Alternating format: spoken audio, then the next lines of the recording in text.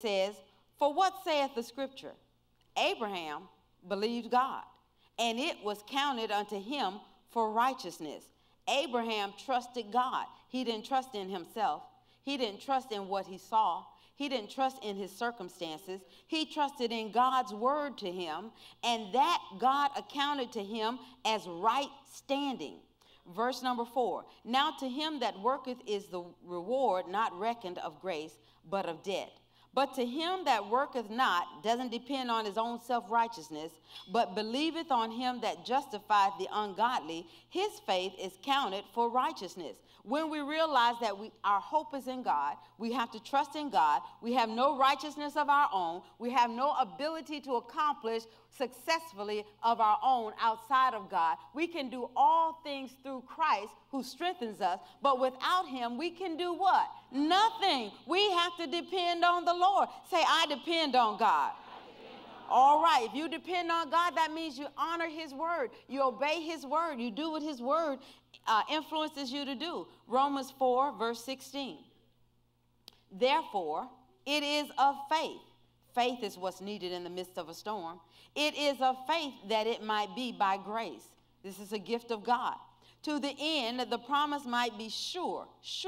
You have assurance to all the seed, not to that only which is of the law, but to that also which is of the faith of Abraham. What is the faith of Abraham? Believing God, trusting God. When you trust God the way Abraham did, then you have victory in life. Who is the father of us all? That's Abraham. Verse 17, as it is written, I have made thee a father of many nations. This is what God told to Abraham. Before him whom he believed, even God, who quickeneth the dead and calleth those things which be not as though they were. See, that's what God does. God calls those things that are not as though they were. He calls those things that are unseen as though they were seen. God calls things that are unseen as though they were seen. God calls things that are unseen as though they were seen. God talks to things that you can't see as though you can see them.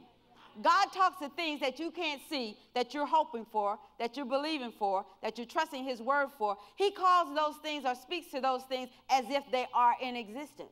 Like if you have a kid and they go, they're outside playing and you want them to come in for dinner. What would you do? You call to the kid, hey, Johnny, come on in. It's time for dinner. But Johnny's not in, but you calling him as though he's in and as though you're having him to come in. You don't necessarily see him. You're just calling out the window, Johnny, come in.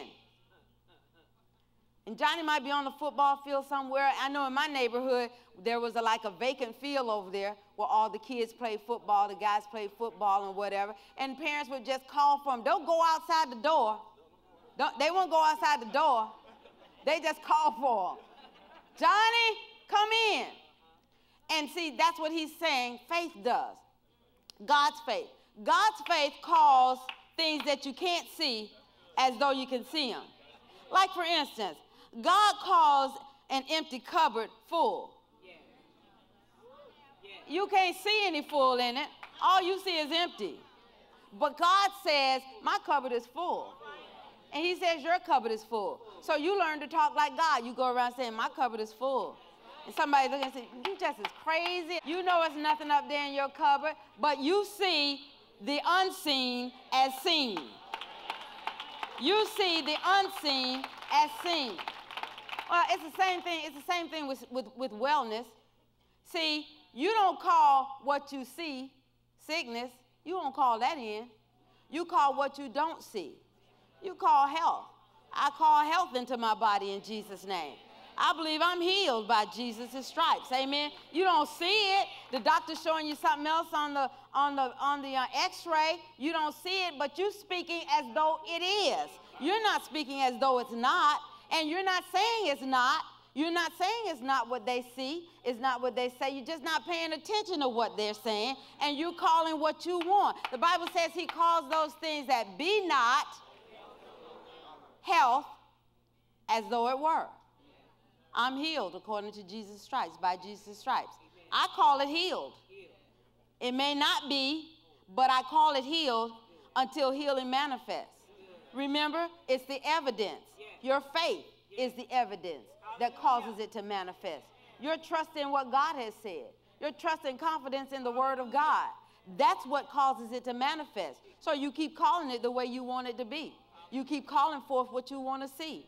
My kids are blessed and they're living for the Lord in the name of Jesus. I just believe by faith that they're living for the Lord. I believe by faith that my kids are saved in Jesus' name. They might be out there doing all kinds of things.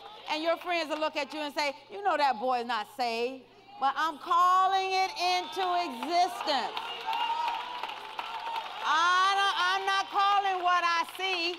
I'm calling what I don't see as though it's seen. That's what the Bible says. He calls those things that be not, they're not, but he calls them as though they are. Amen. And that's what you and I have to learn to do. We learn to talk like God talks. We learn to believe like God believes. That's the God kind of faith. Say the God kind of faith. That's God's kind of faith. God didn't see sun, moon, stars, clouds, water. He didn't see mankind, but he called it into existence. And guess what? He began to see what he called, not what he didn't see. Amen? God called those things into existence. That's what the Bible says. And he had what he said when he called it into existence. And so that's what Abraham began to do. He began to believe, like God said, he was going to be a father of many nations. Here I am with no children. How in God's world am I going to be a father of many nations? How am I going to have children like the sand on the seashore? How am I going to have enough seed like the stars in the sky? I don't even have one seed. But he believed God. He believed the word of God that came to him. If you believe the word of God that comes to you, guess what? You will stand in that same anointing. You got to have confidence in God's word. You have to have assurance and anticipation. You can't be sure that God is a good God. Just say God is a good God. Oh, yeah, God is a good God. Oh, yeah, God is great. You can't just walk around saying that and not expecting him to be that for you.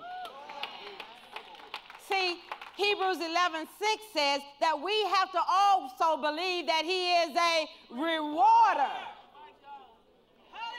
Not just that he's God, but he's a rewarder of them that diligently seek him.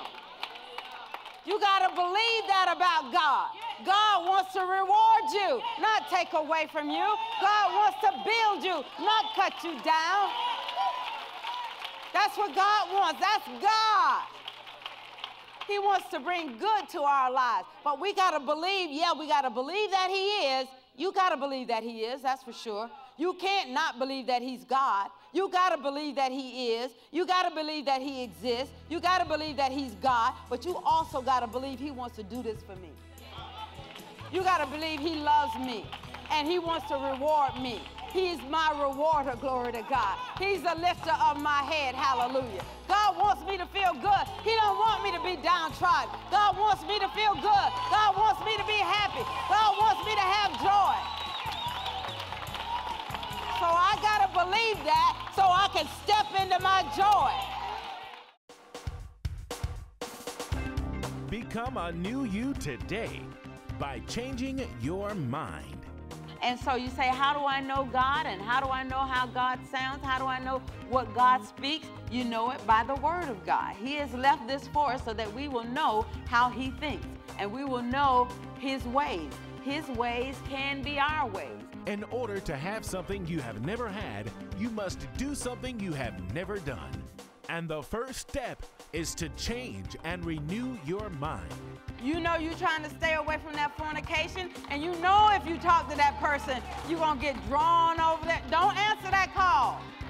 And then call AT&T and say, I want a new number. Visit JesusPeopleMiami.org to order this encouraging 4-CD teaching series, Change Your Mind by Dr. Gloria Williams. Place your order today.